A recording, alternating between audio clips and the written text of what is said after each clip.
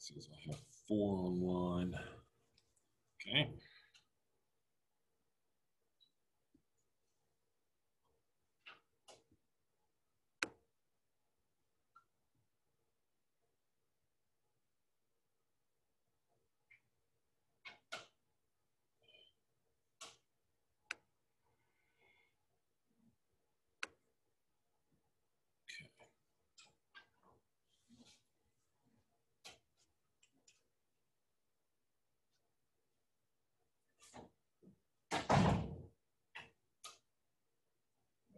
Hello, hello.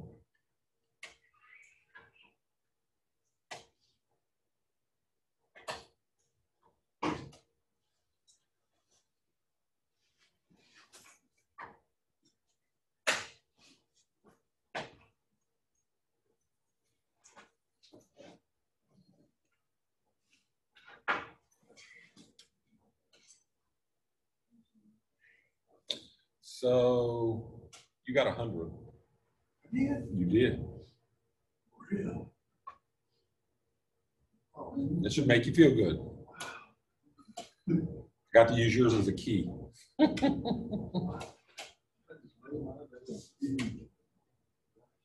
was worried of the opposite. No, you did fine. Most of you have done fine. The mistakes that have been made have been relatively small or not organizing your, and that's the reason you make the mistakes, is you're not organizing your work to show it correctly.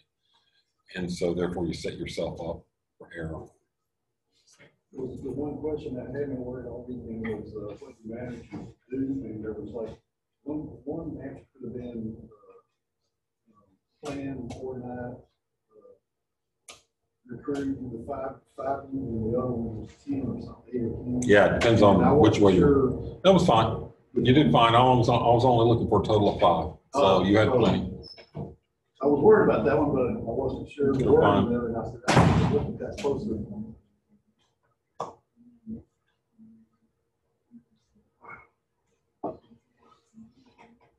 I've graded 6 so far, so I'm pretty pleased with the results.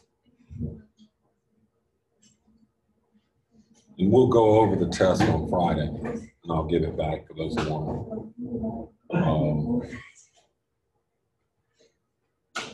But your grades will start appearing, well, they'll all appear together. So they should appear on Wednesday. Depends on when I get the last one graded. Last set. I've only done 6 so far, so I got a ways to go.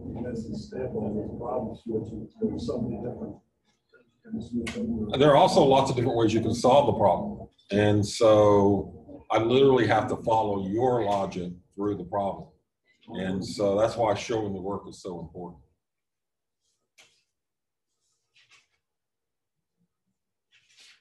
So, you know, if you mess up one step and you lose 2 points, if you show your work correctly, out of a 30-point problem, that's really not a problem for you. So there were lots of opportunities to get lots of points on that test. And that should put everything in the system for midterm. Pretty close. We may get the project coming up. So.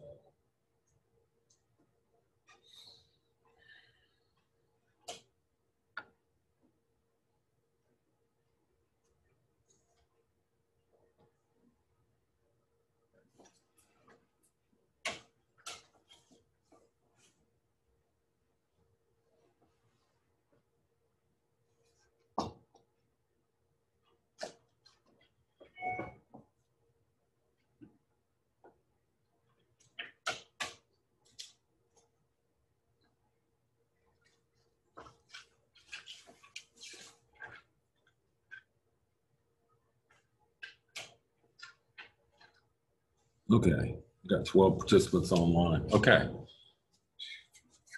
6, 7, 8, 9. It's 21. We're still missing 7 or 8.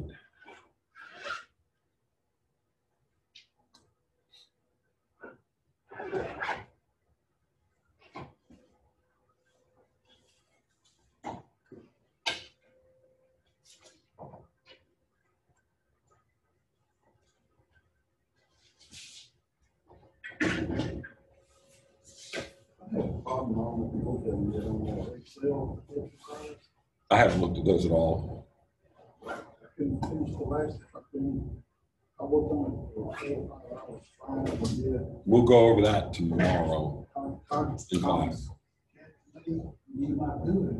Some of the videos have it one way. There are more, like most of the things we'll attack, there are probably, and particularly when you're dealing with Excel, there are probably 4 or 5 different ways of doing the same thing in Excel.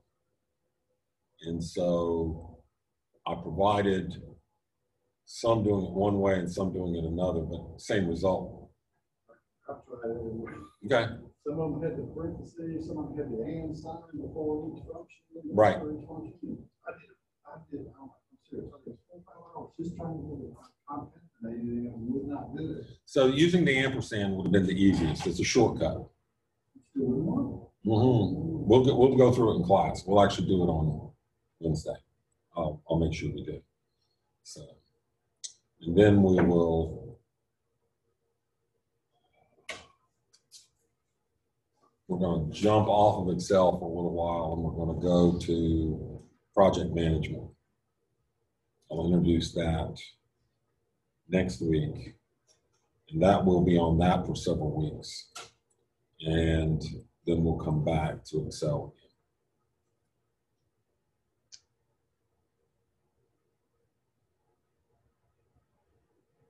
Okay, so I'm showing participants 15 online right now. 2, 3, 4, 5, 6, 7, 8, 9, 10 in here, 25. So we're only missing about 3. Okay, so let's talk about the next big section in the book, which is measuring productivity, and that immediately goes into product life cycle, which immediately goes into new product development. So for the next series of lectures, we're going to be focused on those topics. And we're going to go through them pretty quickly. So productivity is actually pretty simple. Pretty simple. We've already introduced the equation. Productivity. Actually, I'm just going to go P. Productivity P is equal to the total output or output, doesn't have to be total, output divided by the input.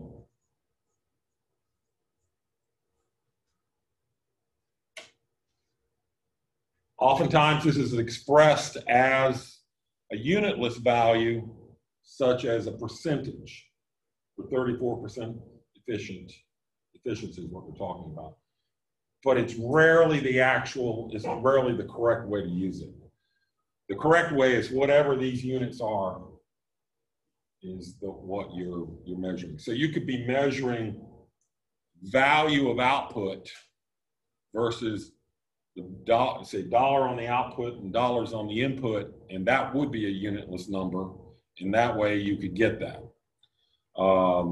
But it might also be something as simple as total units outputted versus number of labor hours inputted or dollars input. Very simple. But let's think about what productivity is first. What is productivity?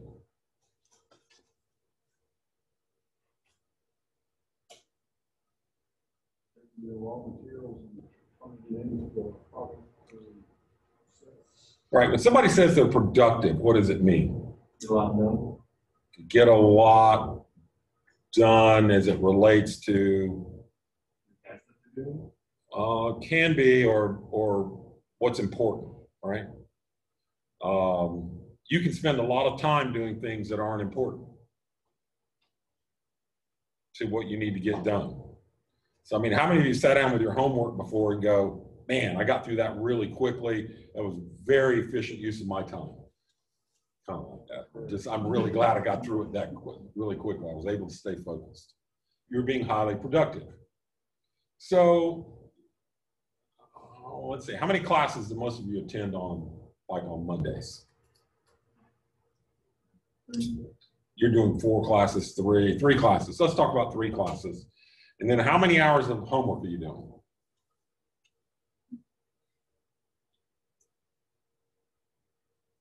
Theoretically, it ought to be, you're doing 3 classes, it ought to be 9 a day.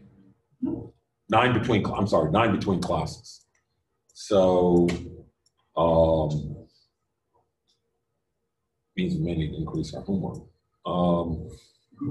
Not telling them to do that. But, so let's talk about how much time you spend actually putting into going to class. So let's kind of walk through this. So we're going to talk about how much time you put in to get in. Let's round this up to 3 hours of class, right? Actually, it's more than that. Yeah, per day. 3 hours on a Monday, right?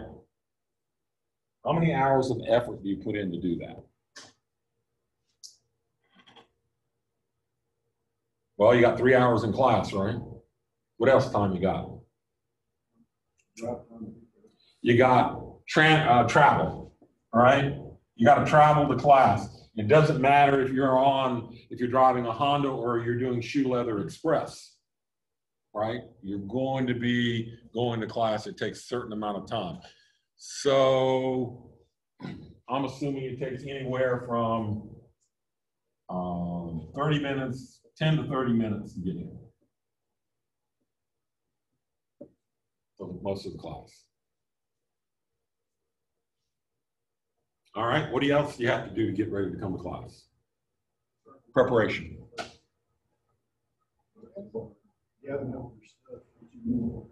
Okay. Collection of materials.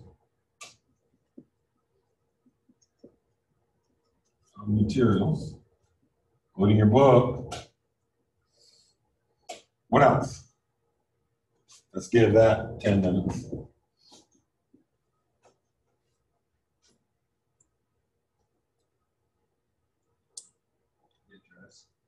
Yeah. You get up, you get dressed, and some of you, this may take longer than others. When my daughters were teenagers, it would take them 2 hours to get dressed to go to school. Or longer. Okay, so you're prepping, you're getting up, you're getting dressed, showering, brushing your teeth, doing all the prep work you need to be engaged, right? What else are you doing? And let's say that takes an hour. That's 60 minutes. You got to eat. Not only that, you're doing that 3 times a day. And let's say that ends up being 60 minutes for the day.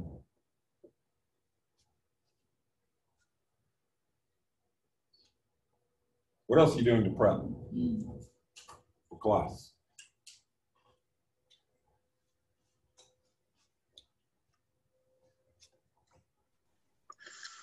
Reading, studying. So you're actually doing your assignment.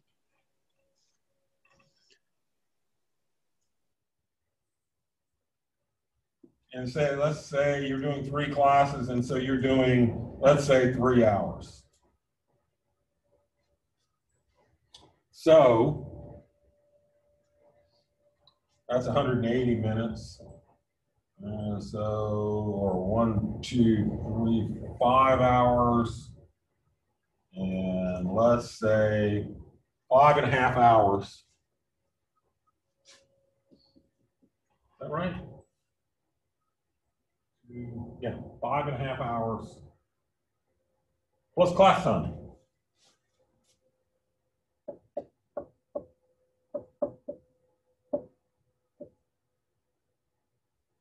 So it's actually 8.5 hours.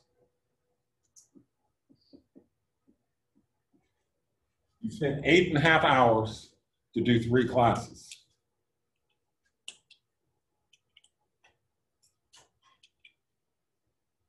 How productive are you? You do the math, which is something less than, well, that's about 30, a little more than 30%, right? 35%.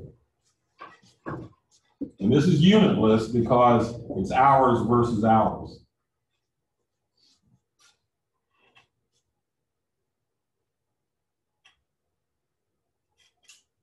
Does that make sense?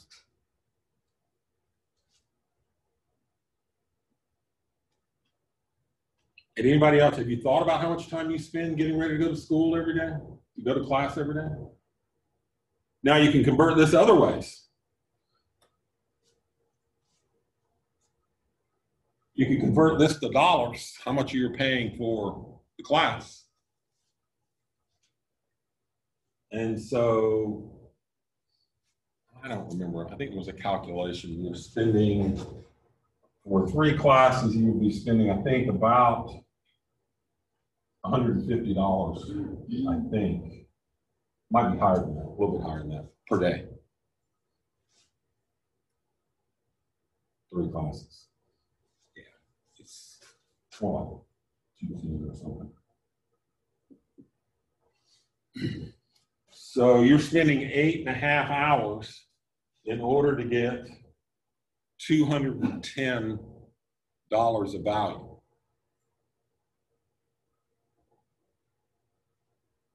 That's the number. So if you're taking 4 classes, your numbers will go up differently according along those lines. You do it by credit hours. You could do it by, there are lots of different ways to measure it. But there are efficiencies. Now, we did this on a specific day, so you can measure the specific productivity on a given day. You could do an average, because if you're going to classes mostly on Monday, Wednesday, Fridays, your Tuesday, Thursdays are lighter than your Monday, Wednesday, Fridays. Or if it's the opposite, your Tuesday, Thursdays are really heavy and your Monday, Wednesday, Fridays are light. And so you can average the numbers out.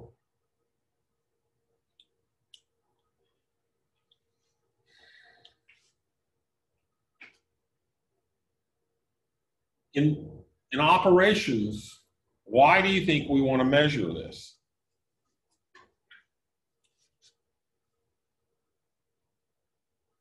To give you an idea where your boss productivity is, you do. You want to focus on, if we could cut this by 1 hour of time that you're having to invest and get the same outcome, how many would feel good about that? You gain an extra hour in your day to use how you want to use it. We all would like to have that extra hour.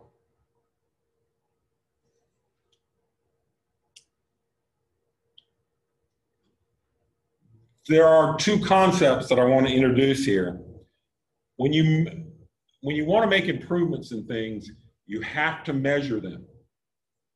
The things you measure, you will get better at. It's one reason you're given grades in class.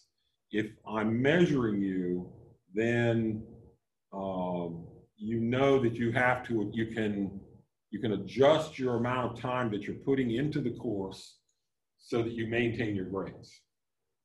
So if I've got somebody who's spending 30 hours a week studying for this class, and they're getting an A, getting 100, they could actually adjust that a little bit and say, okay, I could study less. My grade will drop off to say a 92. I'm okay with that. You make strategic trade-offs in the process. By measuring it, you can do that. So that initial measurement is called benchmarking.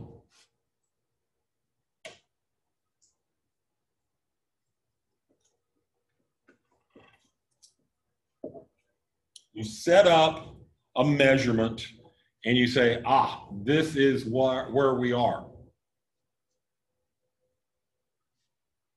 And it's like having a GPS. The GPS tells you where you are. It may help you find where you're going, but it knows where you are. That's what it measures. You may put in a destination where you want to go, and because of obstacles, you may not be able to get there in a time that's you like, but it knows where you are. So you're benchmarking it. When my son graduated from West Point, I gave him a graduation gift, which was a wrist GPS, military grade. And second lieutenants in the Army have this long tradition of always being lost. And so he said it was great. He would hang it on the outside of his armored vehicle, and so that, because he couldn't get signal inside the armored vehicle, but he could get it on the outside, and he was the commander of the vehicle, so he could look up there, and his GPS was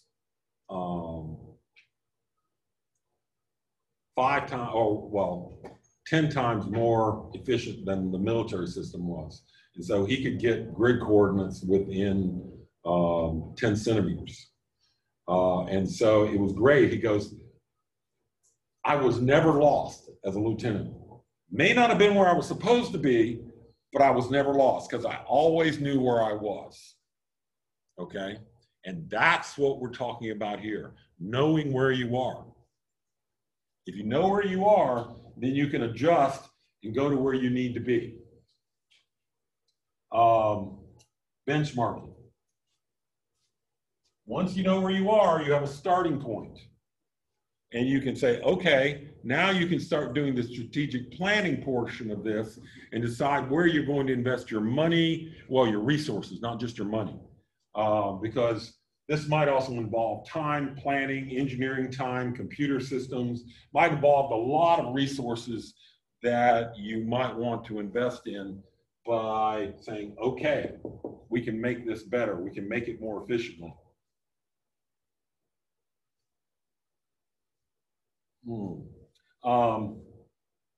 So this is basically your starting point. And over time, you'll adjust your benchmark because you want to be able to say, okay, we've come so far, and so the new benchmark is here. Maybe you make that measurement quarterly, maybe you make that measurement annually.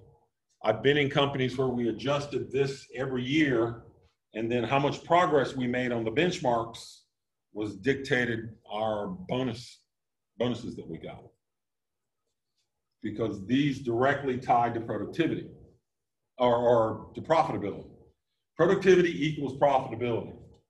That's another thing.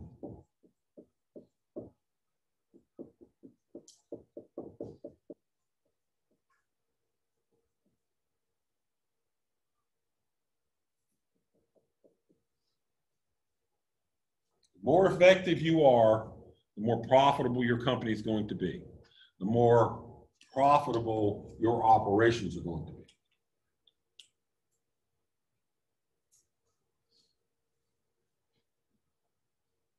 We're going to do a lot of problems related to this over time.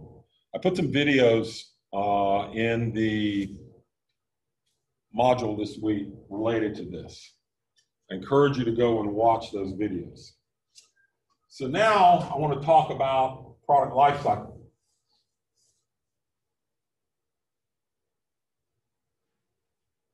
This is an important, very important strategic concept, product lifecycle.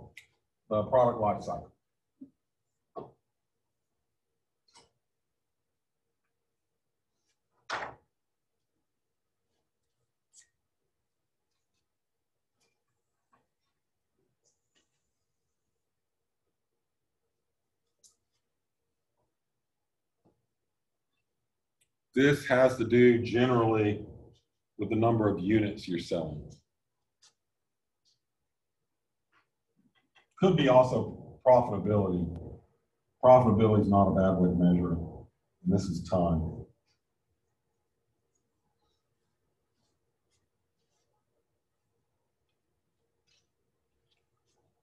There are 4 phases to product life cycle. Let's get back to my notes here. Dr. Bailey, Yes. what's to the left of the thing? Units or profitability. All right. Okay, so there are 4 phases.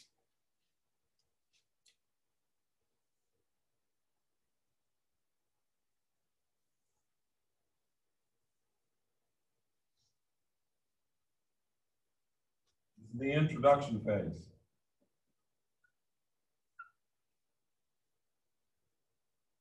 Characteristics of the of this phase is that generally you have no competitors. The profitability is extremely low. You're not selling enough product to break even generally. Your processes internally are not efficient. Your supply channels, your quantities are too small to get the discounts that you need to lower the cost.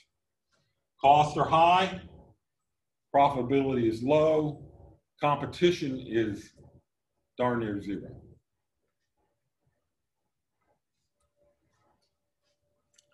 The next phase is the growth phase.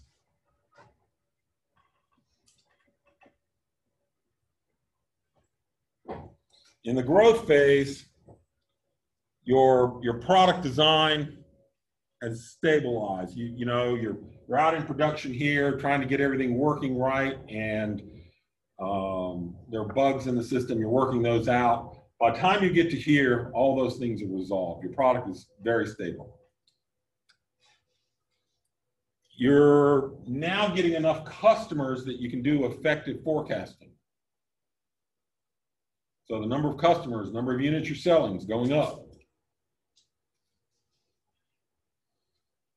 This is also an expansion phase. You may have to add more lines, more production locations, more distribution points. And this is where you start making money. Profitability is achieved usually.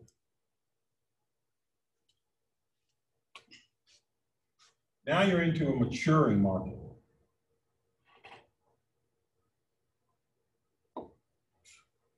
Maturing market. A mature market, your competitors are well established.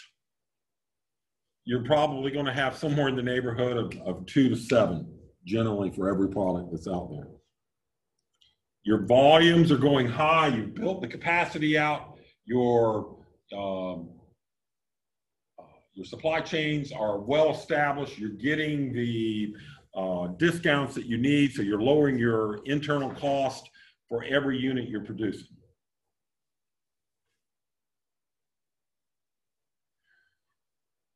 You have established good quality control systems at this point, good cost controls at this point.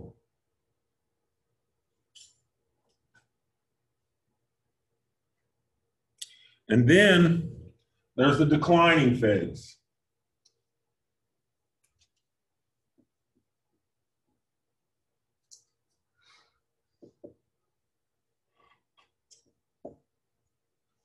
Declining phase, productivity, you have all the advantages, productivity and supply, but customer demand is dropping off. There are lots of substitute products in the market, and that's driving down your profitability. Does that make sense? You're going to have to be able to discuss all these points on a test coming up in detail, applied to a specific product line.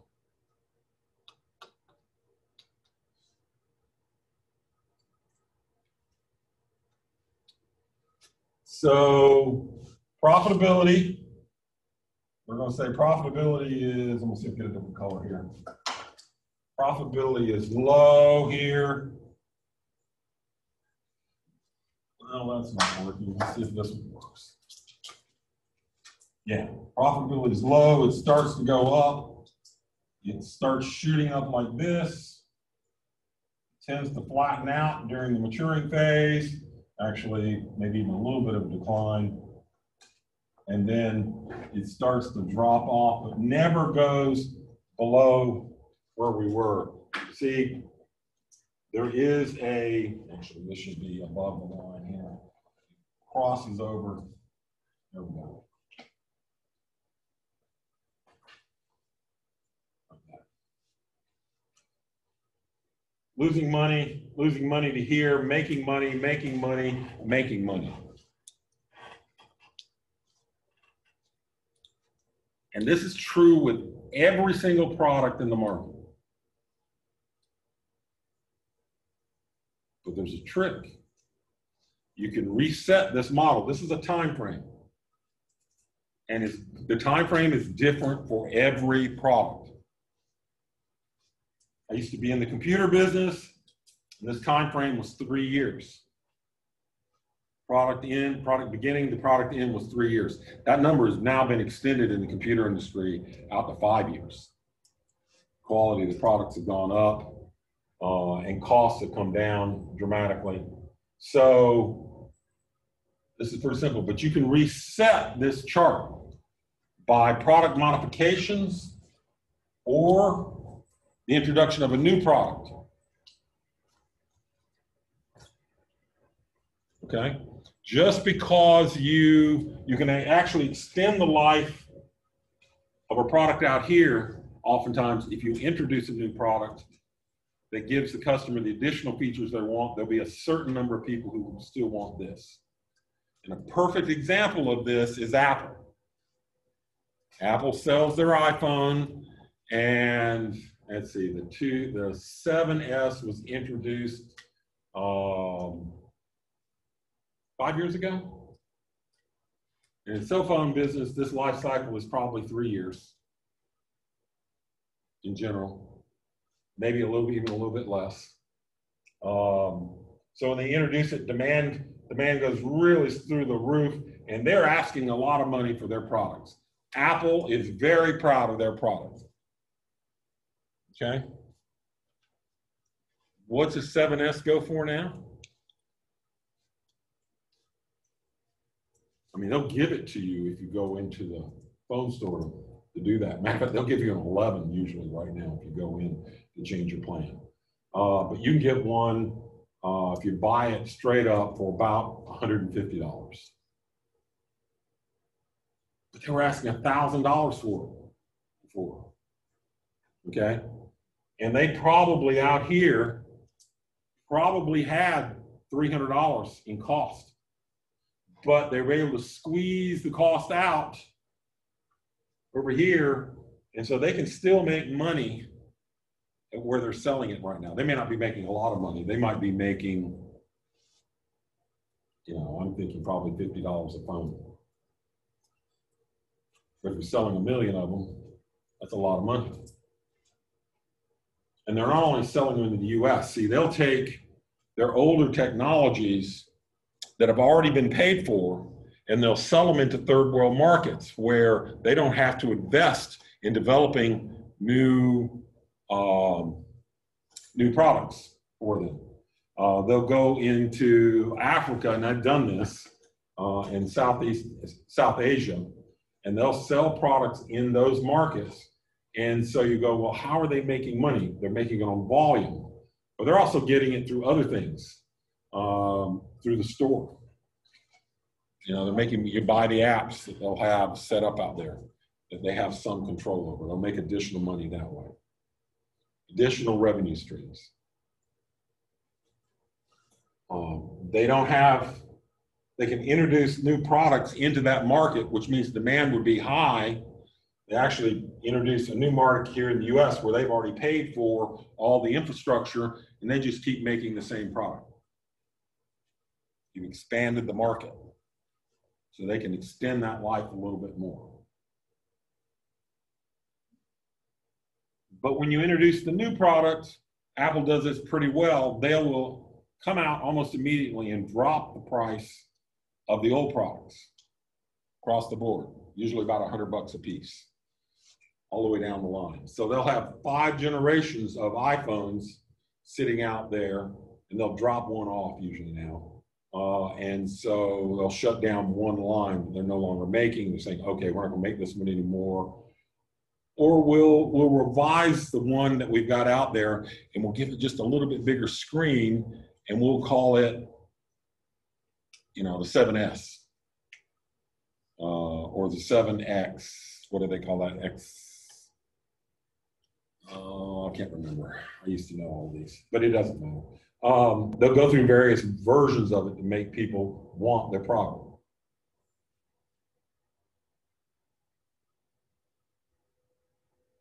So Apple just had an introductory meeting this last month. They introduced new software for all their iPhones before they told all their vendors. Just bad business. And then they introduced the new iWatch, and they lowered the prices on the old iWatches. Same time. Pretty much kept the watches about the same price. Just lowered the older generation as you're coming into it now. I think that was the iWatch 6 that they introduced, if I remember correctly. So, and it's going in the direction that I've been seeing a lot of these. The watch will become the phone one day. You'll have an interface that you carry with you, a brick, that won't be your phone. It'll just be an interface to your watch, which will be your phone. And so as the electronics get smaller and smaller and smaller, what you really only have a need for is a bigger screen and or a way to be able to type on it. All the hardware can be in your watch, which over the next 10 years, you'll start to see this. Plus, there's a huge industry out there for medical applications related to the watch. And if you go and look at the patents that are being filed, if you look at the literature that's coming out in the medical industry, they're all about these new devices that people can incorporate into their lives so they monitor health issues. And if you think that's a small market, you're wrong. And it, up until the introduction of the iWatch, most of the iPhone market was initially people under 30, and then the people under 40, and then the people under 50. The iWatch changed that dramatically, and now the iWatch is actually becoming a medical device, which people now want to have the iPhone in order to go with the iWatch, so it all integrates. So they changed up, but the people now over 40 are the ones who have most of the medical conditions in this country. And you know, there's things from everything from wearing a contact lens that can measure your blood sugar or your blood pressure through a contact lens. You can have drug dispensing devices implanted under the skin, and once it picks up whatever signals are being sent back, it can dispense the drugs that are in the implanted device. Apple's tapping into that. I think all the major players in that market will be moving hard and fast towards that market, because not only do you get individuals paying for the devices, you also get the insurance companies start paying for the devices. There are devices that you can swallow and will replace tracking certain procedures that will need to be done. There are additional devices that can be used to just implanted under the skin to measure everything from heart rate to blood pressure to body temperature. I think you'll see it in athletics even more than it is now. Athletes working out oftentimes want to know how efficient they are at measuring the CO, you know, how efficient they're using CO2 in your body, oxygen in your system. What type of core temperatures are you hitting? all those become an issue that you can measure very readily. And I think for high performance athletes, this is coming very, very quickly. The new technology will apply to those, and these are all new products that are being introduced. And so if you were a maker of, or an engineer, or a product specialist on the team for Apple who are trying to decide what product features are going to go into the next generation of iWatch, you need to be looking at all of those different things. You need to be looking at the literature. You need to be talking to medical professionals. You need to be talking to the staff for professional athletes. What is it that they need? What is it that they want? And that's the very first stage of product development. Wasn't that slick how I went to that? So you're having that conversation. I wasn't completely rambling. You're having that conversation with potential customers about what they would want or like to have in the product. Doesn't mean you can give it to them, but you want to know what they want. You want to know who are the leaders in the field and what are they seeing coming.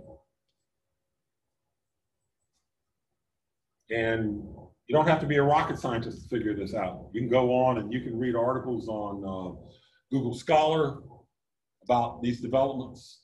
You can read marketing reports related to it. You can actually go out and interview your own customers and hold focus groups and just work through each of these. You can talk to people over 50 in various groups and say, okay, what would make it easy for you to switch to something like this? A device this large isn't going to continue to work very long. I mean, this looks like a sport watch. And that's, for a certain group of us, that's great. That's what we want. But they're going to need to get smaller. They're going to need to get to looking better. Apple's trying to do that, but they're still fairly large. And as we move forward, that's going to work eventually. New product development. So we talked about this in general related to the iWatch, potentials for it.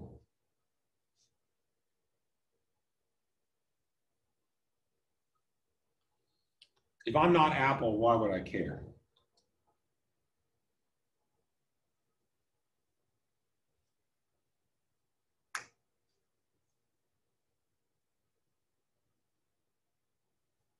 If I'm not Apple, why would I care about all these developments?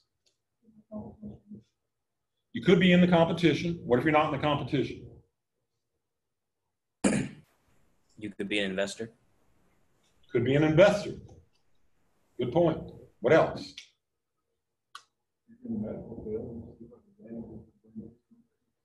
You could be developing ancillary products that would be supported by this new technology coming out. So you have another way to make money. You're not making money off the iWatch, but you're making money because of the iWatch. Does that make sense? And you can't introduce your product until that product or one that's a competitor can now monitor that. So for instance, I can do an EKG on my watch, and so you can do it also on the iWatch now. Mine also measures O2 content. Don't know how accurate it is, but I just haven't read a study on the accuracy of it. And so that's good to know. Good to know. If you're working out, knowing the O2 count is a big deal. If you are an older person in an EKG, you got a heart issues, EKG is something you might want to run periodically. Establish a baseline. New product potential means that you could be selling ancillary products that no one else has thought of that could be supported by it.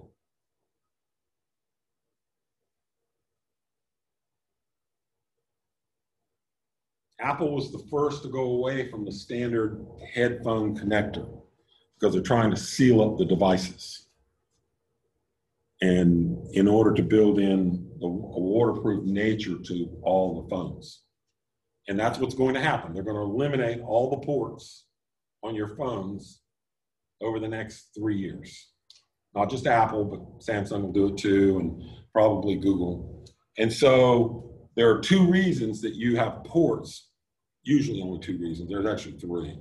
3 reasons why you would have to use a port on your phone. And what are those? Charging, that's a big one. Speakers, headphones, I'm not wearing mine, mine are downstairs right now.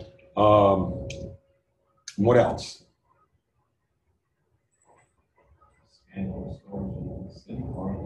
Yeah, well, you got to be able to change out the cards, but a lot of those cards are built in, made unique for the customer. So you can even make that where it doesn't have to be. Or you can make it so the back is removed with a gasket and can be sealed up again. Transfer of data, audio, and power. So we've solved the audio issue. You don't have to plug into your phone in order to listen to the audio. And it's become, wireless headphones were really expensive for a long time. Now you go on Amazon and you get some that, I listen to them for audiobooks. I buy them for 19 bucks all day long. In fact, I literally bought 4 of them last week because my wife uses some, and so I always keep a couple in spare, and I keep one plugged in all the time in the office. So if I'm listening to one and it dies and I'm not there, or I got one at home, so I have one always plugged in at home, one plugged in here at the office all the time, and I usually have one on. I'm sure you've seen me come to class with them from time to time when I forget to remove them. So that issue's been solved. So the power issue is what? Still a big deal. So how are they trying to solve it? Wireless charging, non-contact charging, which is still not very efficient. It uses more electricity to do that because it's an induction method of drawing power out. What else? What other problems are there with it? Takes longer to do. Takes much longer to charge your phone. I'll plug my Samsung Note in, and for every minute that I have it plugged in, I get 1% generally. At lower ranges, it's almost 2, but generally it averages out to be about 1% per minute, which is great. I'm sitting in a room and I plug it in and I say, okay, I got 20 minutes. I can get a 20% charge on my phone, and I feel good about that because 20% can more than last me a day, and I'm okay with that. But I do the wireless charging, and depend on what charger I'm using, it can take anywhere from 3 to 5 times longer to charge. It does degrade the battery. We're gonna need new battery technology with that. So that's a different problem.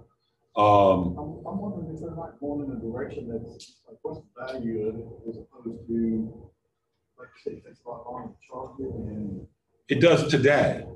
So now they're engineering to reduce that time. who's going down the road and not working to get a payoff? I mean, who's worried about wet? I mean, to the degree that you need to change all this. I've had lots of phones get wet over the years.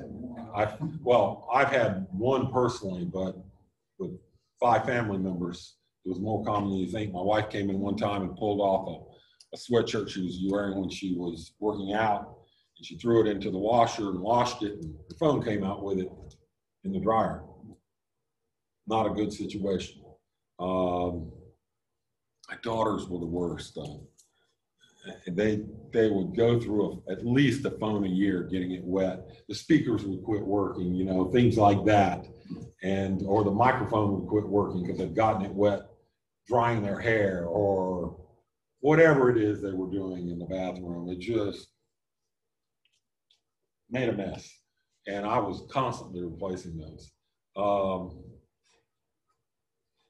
Yeah, it's been nice since they've grown up. Now they're responsible for their own phones. So, I didn't realize that common. That's the reason I was thinking, no, they couldn't always work on something.